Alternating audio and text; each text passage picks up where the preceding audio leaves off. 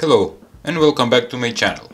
In today's video I'm gonna show you and present you a couple of mini gadgets made with the microchip, like this one, in epoxy resin.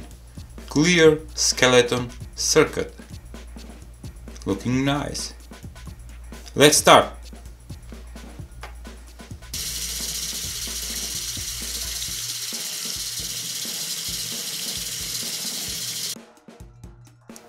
Here in my hand I'm holding 7 microchips ATtiny85. I bought them from eBay. Every mini project, including microcontroller, starts with the chip, like this small guy.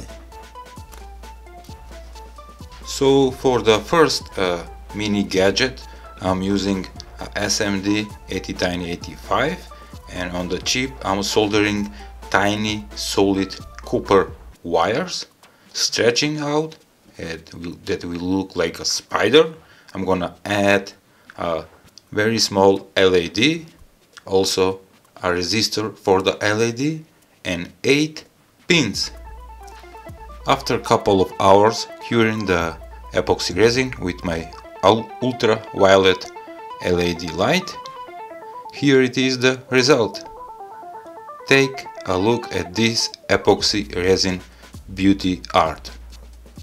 Okay, to explain, I have 8 pins, of course, as the microchip, and through these pins I can program the chip, and with my USB ESP programmer.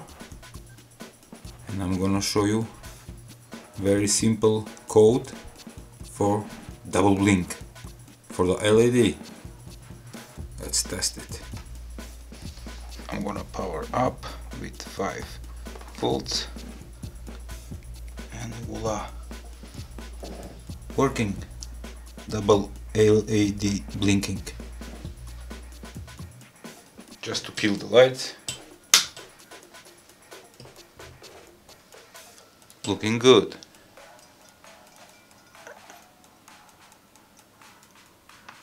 And in next seconds I will show you that this mini gadget with the microchip is waterproof,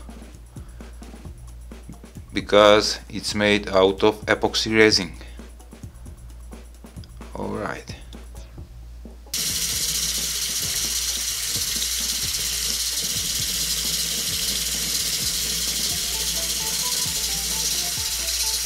So to explain, it's like a development board in epoxy resin, waterproof, and you can program it when you want it and use it.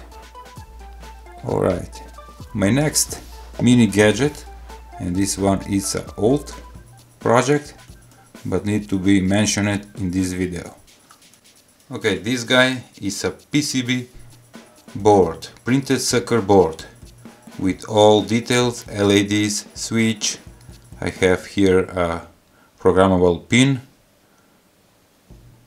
and it's good. Let's try it.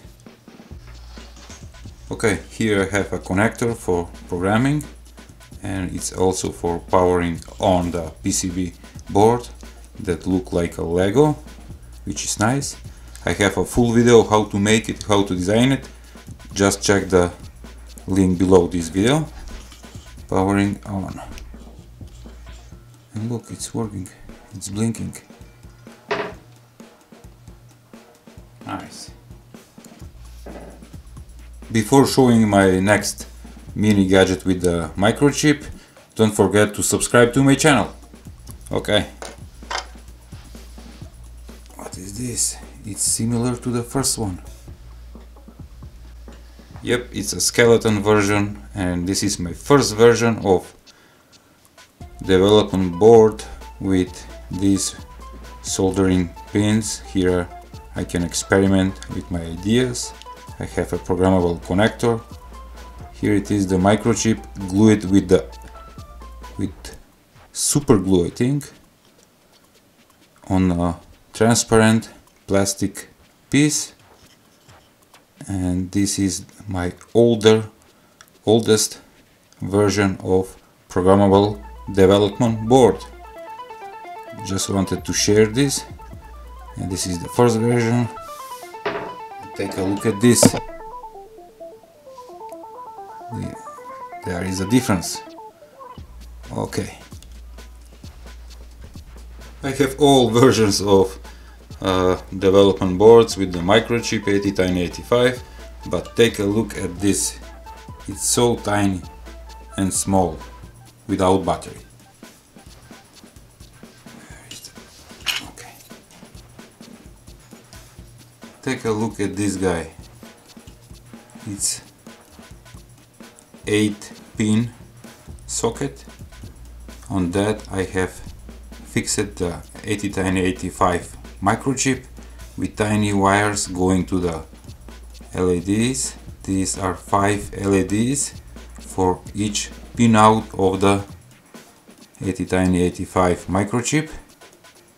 I have a resistor for the LEDs, and look, it's working or not. Little mistake, there was no code in the microchip, so I upload a new code, LED chaser, and it's working. Take a look, there are 5 LEDs in random LED chase. Here it is, the microchip, and look like a tiny programmable board, and it's easy to program. Just plug in. And this is my latest DIY homemade, that look like a junk gadget, but it's working. Here on this one I have a small lithium battery with capacity of 100 milliamperes. I have a switch for powering on and off the power, and also a ATtiny85 microchip with pin header for programming like this. Alright.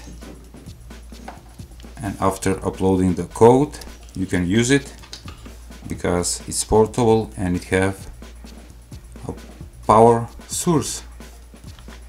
This one is, as I said, my latest DIY project, and it's Hello World project with small OLED screen, 64 by 32 pixels.